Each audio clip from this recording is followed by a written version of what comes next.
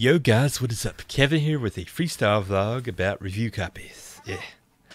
So, yeah, this is a series where I might like ramble on about a topic till it's covered enough and then post it as is unedited. In the background, I actually have some Overwatch footage going. You know, it's not the best gameplay. It's pretty much what I call casual ranked gameplay. That's like a phrase. But yeah, I have fun at the game, and I don't know. I was actually doing a character switch right there. Yeah, I have fun at the game, and I don't know. That's why I've been doing some Overwatch content. It's a fun game. So, anyways, you know, having a YouTube channel can be a little pricey. There's like all kinds of expenses. There's equipment expenses. There's time commitment. There's like software expenses, like rent, editing software like Photoshop, Adobe Pro, shit like that. And there's also like game expenses. A lot of these games cost actually like $60. Some of them are less than that if you, depending how late you get them or stuff like that. So, you know, being a YouTuber and buying every $60 game out there on release, I don't think it's really feasible, and it's not really a smart move to actually, you know, just keep your channel affordable, especially when you're like in the growing stages of things. So a big, I guess, way around that is, I guess, acquiring and review copies, and that's how I acquire a lot of my games. But some people, they actually don't even go that route. They go like the route of piracy. I can tell because like I see some like 3 or 4K sub channels, which I think they just use sub for and grow their channel that way, and they have like every single freaking game under the sun, including indie ones, and post like one quick clip on their video, and you tell they're just out there fishing for views and shit like that, fishing for somebody to, you know, donate money to them. So yeah, I think they pirate those games and post them like this. But I don't know, I've been getting out of the, you know, whole piracy deal, so I'm sort of against that, and I'm more for like just, you know, simply asking the developer, hey, can I play your game? I have like a small ass YouTube channel, but if you let me play your game, I'll love it. Yeah.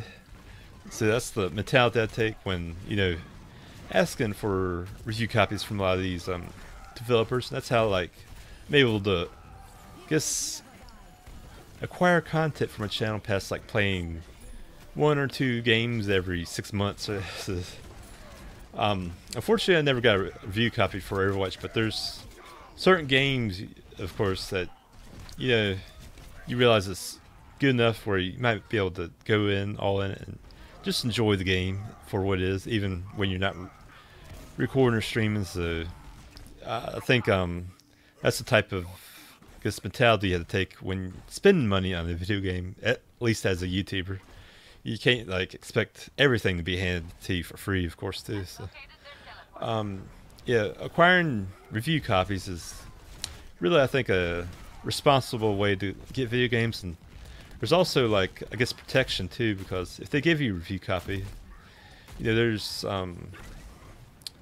there could be like some, I guess, bias where, you know, they're giving you something for free, so they expect, I guess, some return. But that's why you always like put a disclaimer in the videos you make that this is a review copy and you're just having fun at the game and taking the game as it is.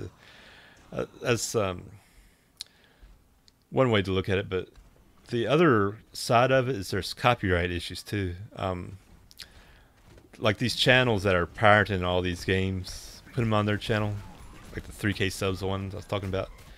The developers might not like the game, especially since they're not really adding too much to the video. They're just posting it as is. They could be like a sucker too, just buying all the games, but I highly doubt that.